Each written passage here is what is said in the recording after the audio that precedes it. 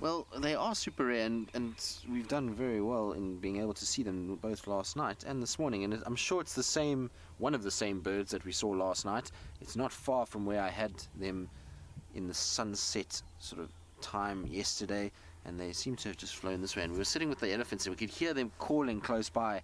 And we then, Seb managed to spot them as we were just driving southwards, trying to see if we could get a gap on our elephants, and they're sitting in the tree and just grooming themselves.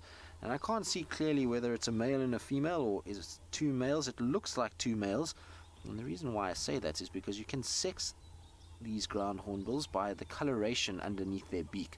So you'll find that the males will be bright red like we see there, and will have red underneath their throats, but the females will start to get a little bleeding of almost a purple coloration that starts at the base of the beak and then will start to go out into that red, and as they get older it becomes more and more pronounced. And I just can't see any purple on these guys at all, so it looks like two boys.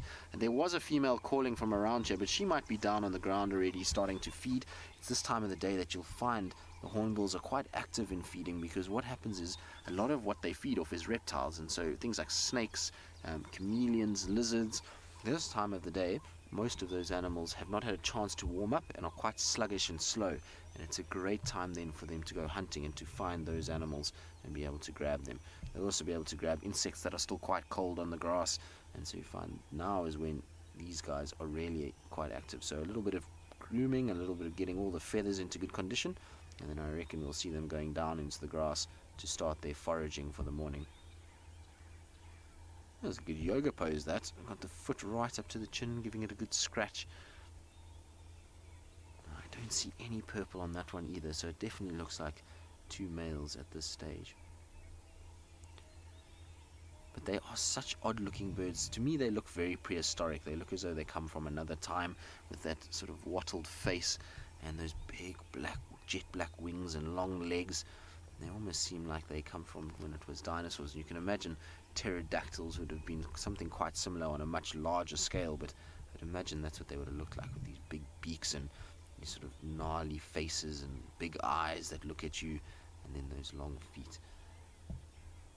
And I was saying just now that these guys are quite prolific hunters. It's amazing actually to watch a grouping of ground hornbills walk around, and if you spend a bit of time with them, it's incredible how efficient they are at finding what they're looking for, and those big eyes will help them to be able to see what's going on. And I've seen ground hornbills walking along and catching multiple different prey animals in a morning session. I once followed a ground hornbill flock for about half an hour, and in that time they managed to get a couple snakes, there was a chameleon that was caught, a lizard, a couple scorpions, and varying sorts of crickets, and even a mouse got killed as well. So they really do go after quite a bit, and when it's breeding season it's the best time to follow them, because what you'll find is the males will come down and they'll grab all of these varying types of animals, and they'll grab, you know, the mice and the lizards and the chameleons and the snakes, and then they'll go and present them to the female. And so they have this beak full of different gifts basically, and they go up to the female and they present it to her, and that's how they try and woo her into mating with them. So it's a very clever system that they have.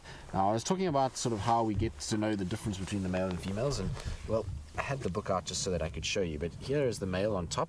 You see he's got the red like what we've been seeing on these two birds in the tree, and the red around the eye area. But the female, you see she gets a little bit of purple that gets into her sort of underneath her beak. Now I'm going to just get my finger out. So there's that purple, and that will be varying sort of patterns and shades as she gets older, and will start to kind of bleed out a little bit, and it's not quite as neat as what we see there. Then you'll notice that the young ones, they end up with a situation where they have this yellow face patch and face skin, and that will then change color into the red as they get older. It normally starts to change at about 3 years old, so it goes from that yellowish color more towards that red at about 3, and it takes a while for it to change. It doesn't just change overnight. And there we go. That's the male, female, and juvenile. And you can then see in flight those big white edges that we saw them busy grooming just now. Very cool.